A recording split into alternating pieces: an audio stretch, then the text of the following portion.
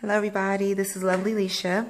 This is actually my first video. I'm a new rider, and today was the first time I actually got out to ride in traffic.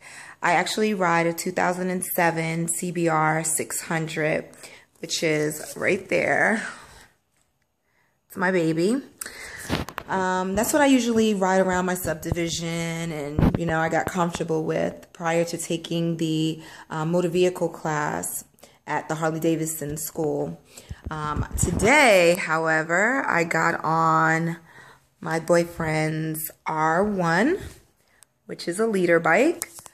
Some pointers for new riders. If you've been practicing on a particular bike, I would advise, especially for your first ride out in traffic, to stay on that bike that you're most comfortable with, that you've become familiar with.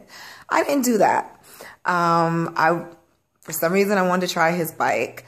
That was the wrong idea. So one of the things that I realized is, going from a 600 to a leader bike, that's a lot of power for a new rider, honestly. And some people may say no, depends on the rider, all of these other things. But again, that's my opinion. I would advise stay within the smaller realm, 600, maybe 7s, something like that. But I got out on the road and I stalled out twice, even though I took my class, know about, maneuvering between the throttle, the clutch. I still stalled out. But I regained my composure and I rode. The other thing is that when I was turning, I learned in the class that you have to look in the direction that you are going. So look into the curb, look into your turns. I didn't do that for some reason, which almost got me in an accident, like actually off the road. But thankfully enough, it kind of got back into my mind that you have to look into your turn.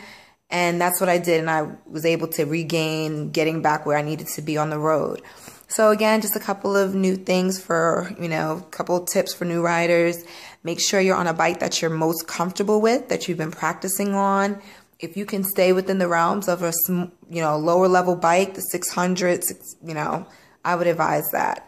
And then also, again, making sure that if you do stall out when you get on the road for the first time, don't freak out, don't panic. It doesn't matter if there's a whole bunch of cars behind you. It happens to the best, so it happens to the worst. Just get back on track and you'll be fine. All right, more videos to come as I go through my new role of being a rider. All right, take care, everybody.